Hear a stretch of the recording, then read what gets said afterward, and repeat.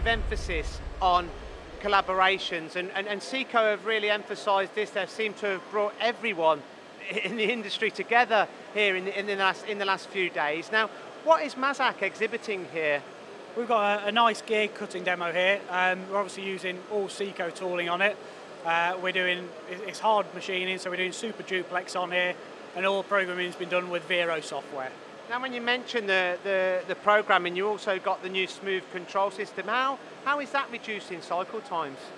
It's really the processing speed on the smooth controller, as well as being a lot more user-friendly and a much easier interface than any other controls.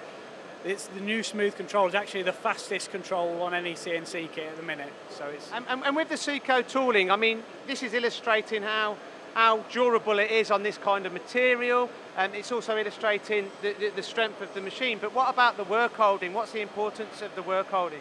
Well, the work holding, obviously, that's always very, very important. We only use decent work holding. We've got all Hindbutt kit on this at the minute, so we're using that.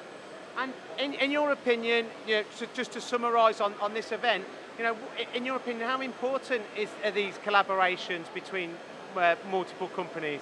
It's mega important. I mean, obviously, we use a huge number of companies already, and we have to have a very, very strong relationship with them so that we can give the best deal we can to a customer and really, promote the best plans and the best kit we can.